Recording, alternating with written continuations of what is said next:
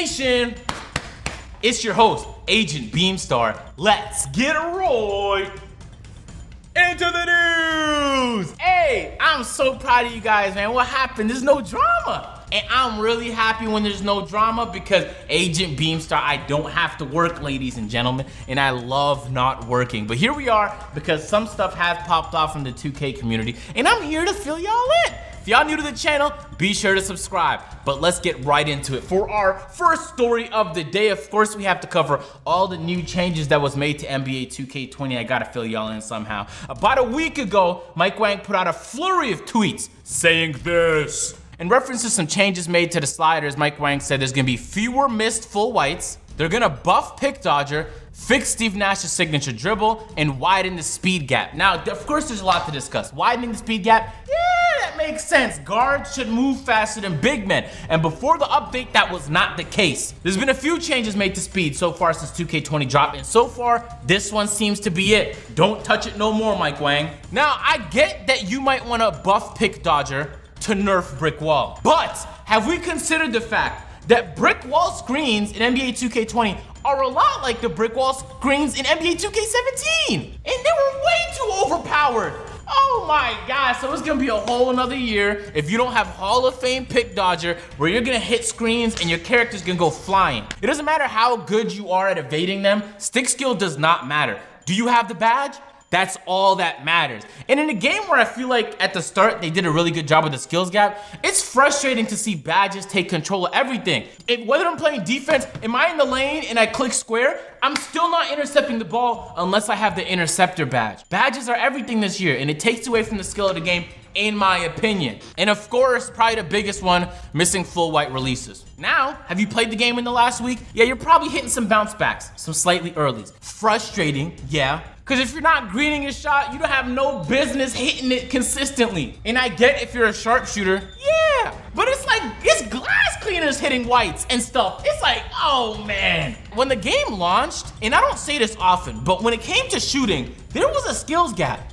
All you had to do was dedicate the 60 hours to get your badges. So I guess there wasn't a skills gap then. I don't know, ladies and gentlemen. I just know once you got your badges, if you were good enough, you were hitting consistently. But you shouldn't need badges to do that. Maybe that's the whole point of this first story. You shouldn't need badges to do things that take skill. They should enhance your ability to do it, but they shouldn't be the end all be all, in my opinion. Especially when they're so boring to get. Like they're dead dry. Who's trying to grind that? Nobody. To clarify, the fix for full white shooting percentages were untouched. Shooting will be the same as it was pre-patch, it just fixed inconsistencies between what the shot meter shows and the actual outcome. So I didn't even know that. I didn't even know there was an inconsistency there, but now we do.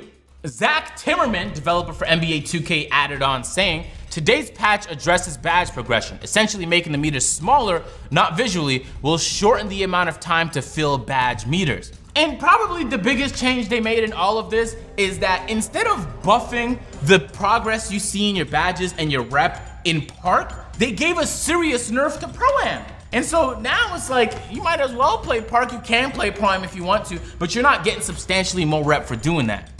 Like half of those changes I don't like, but it's whatever. You can't get them all, you know what I mean? I have plenty of people hit me up like, bro, Agent, you just tell them to change this thing, they'll do it. Bro, if they was listening to me, the game would be perfect. Are you crazy? But anyway, I mean, they probably know better, right? Hopefully. For our next story of the day, a very funny interaction between a content creator and a developer. I'm gonna show you guys what I'm talking about. There's a guy on Twitter by the name of your boy EJ, and he's been blowing up recently on Twitter. And so he decided what he was gonna do with his time was go to a Chinese restaurant and look for Mike Wang. Excuse me, man. Have you seen Mike Wang? Huh? Mike Wang, he's a 5'7" Chinese guy. He every patch on 2K. Have you seen him? No. You ever seen Mike Wang? He hasn't been here. No. He supposed to meet me here at 2:30. No. 2:30. Oh. Okay, thank you, man. Now, if you were Mike Wang, maybe you'd be a little bit offended by that. You can't just find Mike Wang at 80. Bro, are you crazy? So, this is what Mike Wang responded. Hey, I'm taller than 5'7". I swear, it's a very rare situation in which no matter how disrespectful, ruthless, rude a community is to Mike Wang, he's never disrespectful, rude to nobody back. He's never offended. That's crazy to me. Bro, I went to one EA event and now they don't f with me at all because I just came back and said honest things. I'm telling you, that's not normal with most companies. Most companies, if you're not absolutely glorifying anything and everything they do, they stop f***ing with you. And literally last week, Mike Wang followed me. That's dope. That's really dope when you have developers in a community that can take criticism, even when it's supposed to be just playfully a little bit offensive. So then EJ quote tweeted that tweet and said, I have much respect for Mike Wang. All my vids are for entertainment, you guys, but Mike, how y'all are you really? Huh? Mike Wang responded, 5'11" and I can dunk. Zach Timmerman, developer, responded, false, but he can dunk a chicken tender like no other, and I seen it today, Chipotle mayo. Hey, for all the hate that 2K gets, I'm happy that a lot of the time it's not on the developers and it's on the publishers, because it's mostly just microtransactions, servers. It's all stuff that they don't even have a hand in. But shout out to them though, that was a funny encounter. I figured you might want to know a story like that. For our next story of the day, so Ronnie2K does his regular streams, and it's not gonna be one of the logo rants. No, guys, ladies and gentlemen, we're past that. Ronnie2K had J.R. Smith on his stream, and there was a moment where J.R. Smith said something kind of wild. Kobe or LeBron? Kobe. Kobe over LeBron. Kobe my second favorite player. I think Kobe and, well, Penny's my second favorite player, but Kobe's my favorite. That's a fact. That's a fact. Kobe is the GOAT. I don't want to hear it, ladies and gentlemen. Cash Nasty decided to tweet out the video with the caption, JR been drinking again. Shout out to JR though, because I know he does play a lot of 2K, so it was kind of neat to see him on the stream. Not gonna lie, did I watch the stream? No. Did I watch the highlights of the stream? Yeah. Because I was curious what he said. For our next story of the day! 2K, we gotta talk, man, because it's not a good look for you guys, okay? What's good with the servers? There's been a whole lot of anger within the community because 2K will have park events, and then they don't give a fuck about servers, and so the servers don't work, you get kicked out of every game, and the community was frustrated. Davis decided to put out this tweet saying, 2K gotta fix the lag delay issues at the park. Ever since the fall update, it's been random lag spikes, Baluba. Badge Plug responded, since I shouted out my account the other day and started getting crowds, I've noticed a huge spike in delay. It's got to do with that. So from what I understand, Xbox people aren't affected by the fall update, but a lot of PS4 users are. And so what's happening now is PS4 users are literally buying PS4 Pros just so they don't have to deal with it. And even with the Pro, you still deal with lag spikes to the point where when you're walking around the park, you're skipping around. You're not even in the game yet.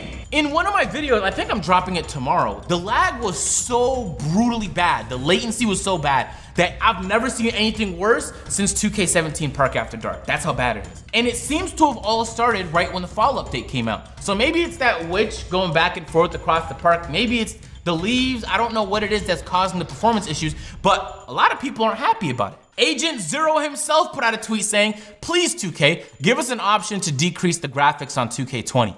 Whether it's just bad optimization or the console hardware is just old, it will make for way better performance. I'm literally lagging walking on the park, like come on. Duke Dennis was unhappy with the situation. He said, 2K has been doing park since 2K14, so they still haven't learned to get this type of correct?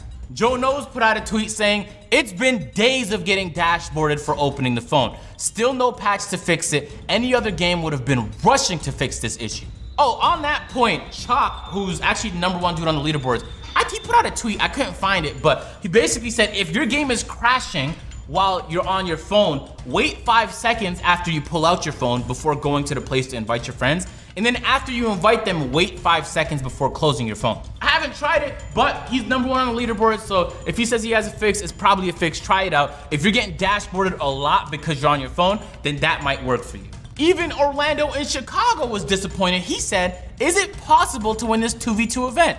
In an event where you have to win 4 games in a row to get the prize, how do you do that if after every game your win does not count and you lag out? And sometimes before you even get into the game, your teammate lags out so you can't continue. It got so bad with the event the other day, that 2v2 rush event, that the event was supposed to go from, I believe, 12 to 6. It had a 6-hour window. 3 hours into the event, NBA 2K just stopped the event. And they randomly did a 3v3 winner takes it event. And then they randomly stopped that event and did a 5v5 event. It's like, yo, y'all don't even have plans?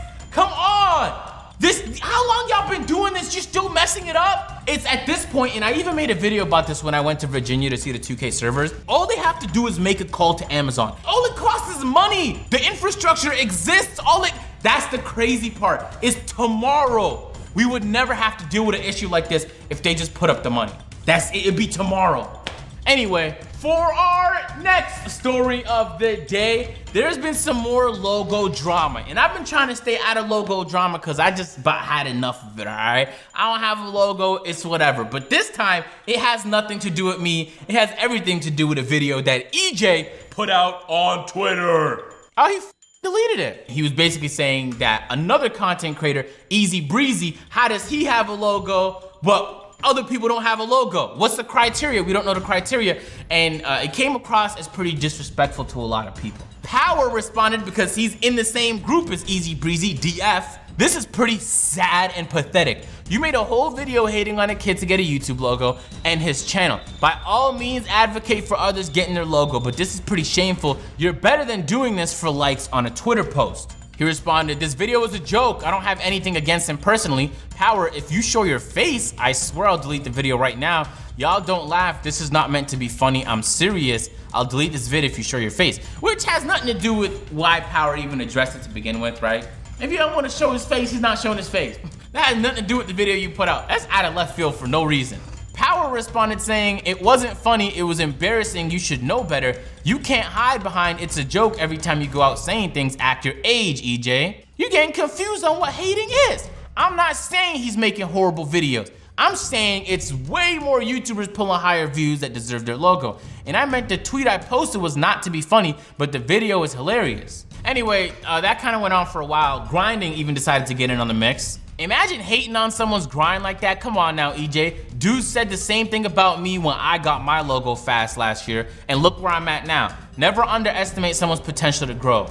And probably the most important point of this whole story is this following response. Somebody responded to Grinding saying, he isn't being serious, I'm pretty sure. His videos are just for entertainment. And Grinding responded, I know, and most of them are funny, but views can be depressing for YouTubers when they're putting in work and not getting results. And then that kind of hit me because through the whole thing, I was just like, he's just trying to be funny, bro, just let it go. But he's right.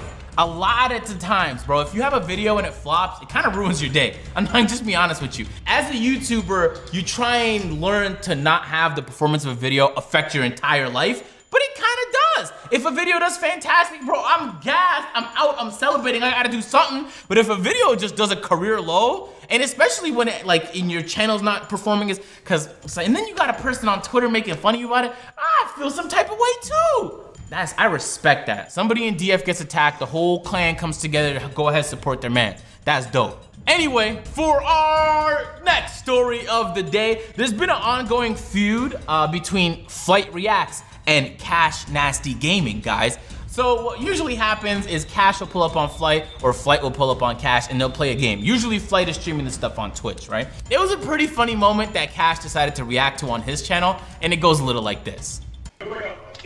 Watch this, watch this, watch this, watch it cleanse, watch it cleanse. Watch this, watch this, watch this, watch this.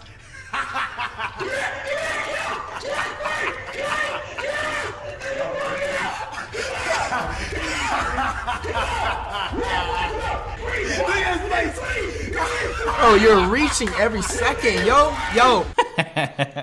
And they're very entertaining to watch. Sometimes Flight wins it, sometimes Cash wins it. But Cash has been stirring up drama in the community because he'll have defensive performances like that, and then he'll go on Twitter saying things like this. So in response to this tweet from Mike Wang, if you're still getting ripped too often with Hall of Fame Unpluckable, it's possible you're over dribbling too close to the defender. You might want to try being more efficient with your moves and making sure you have enough space to pull them off. But Cash Nasty's response was, let them dribble gods cry, they ain't used to clamps. So he's taking shots at the whole dribbling community saying like, I can handle any one of y'all. He followed up saying, lol, y'all really gonna let a my team head come out in the park and run y'all off y'all streaks? On a lockdown, LMFAO, my team is harder competition. There's no way park heads could run me off my team. Which isn't true, because all the guys winning the my team competitions are pro-am guys. iPod responded to Cash saying, you gassing. Cash responded saying, stay out of this, not for casuals. It's heating up, ladies and gentlemen. Nope, I'm here. I'm definitely more comp than you in this park talk. You got me mistaken for someone else. K, let's put up 2K easily. You ain't comp, bruh. Just being real with you, chief. Just say where and when. My controller's fully charged. I'm gonna send you the invoice for my money right now. And he sent the invoice for 2,000 in Cash Nasty for whooping that ass at the park.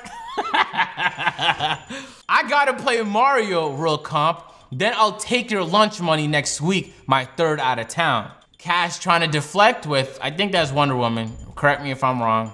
So obviously everyone's like, Cash, you're not really comp. Sorry to break it to you. So I would very much like to see these wages go down, and there have been wages going down recently. People have been streaming them. So I'm not gonna lie to you, I might have to freshen up and actually get on the stick, you know what I mean? I might have to put up some wages, you know, just see where I'm at, you know what I mean? But yeah, it's been kind of good. This is positive drama, what the hell? I'm so excited. For our final story of the day, a short little quick one, a funny exchange on Twitter I figured I'd share. Duke decided to put out this tweet saying, hey Ronnie, all jokes aside, y'all gotta get in the lab and fix 2K, like for real. And it's kind of funny because right when 2K20 launched, Ronnie was on his Instagram riding around in a Ferrari. And I was like, bro, he just spent our VC money on his Ferrari? Blade Reacts, who's had a problem with Ronnie 2K because Ronnie 2K said you're not being verified because you disrespect the developers, he quote tweeted that saying, dude's cashing out on all of us right now. He'll think about 2K again probably sometime in December. Alright, ladies and gentlemen, I really enjoyed this drama alert. It wasn't serious, just some good old fun, right?